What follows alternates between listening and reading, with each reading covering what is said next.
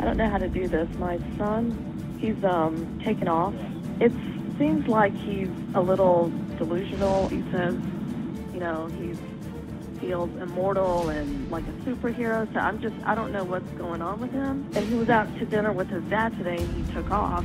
He left on foot? Yes.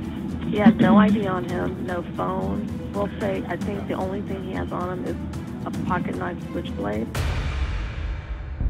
So you panicked at that point? Yeah. Did you run? Yeah. So you ran down that street, and is that when you saw the open garage door? Yes. When you ran up into that garage and the woman was there, were you running to her for help? I don't think I ran up to her. I think I just screamed that, and then it's a blur. Do you recall the first thing you said to them or they said to you when you came walking up? All I remember was there was a woman in the garage. I was screamed at. I guess, well, I didn't know this, but apparently I didn't have my pants on or shirt on. Do you remember when you took your clothing off? I didn't remember it at first, but I have a faint memory of taking my pants off at some point before I saw Daniel, but I never realized that my clothes were off later. It's hard to explain. Right. It kind of runs together for you. Yeah. Do you remember what happened next? No. I don't. I have some memory of what happened, but I don't remember how we got into the altercation. Do you remember her husband coming out? Yeah. Do you remember what he said? No. Do you remember that you used a weapon? I remember using a machete. Do you remember where you got it? I think somewhere in the garage. I don't know. I think in the left corner or something. I don't know.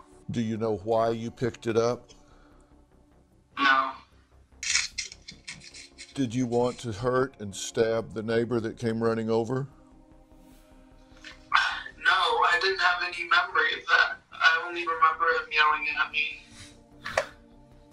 Well, the report is that you stabbed him multiple times, and he heroically tried to save those people. He was severely wounded.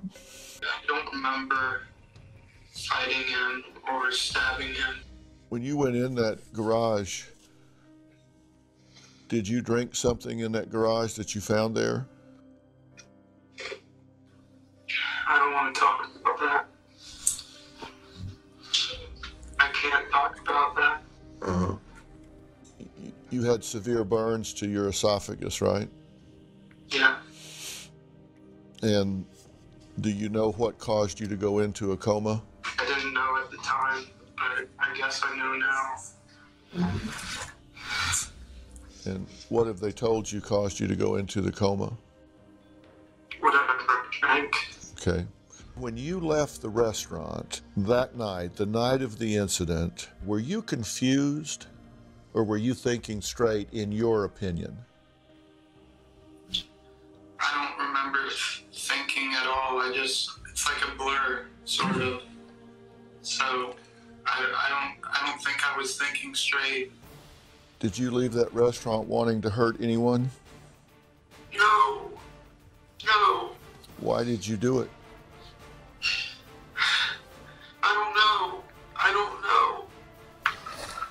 If I knew, I would tell you. Do you think you're mentally ill? I guess so.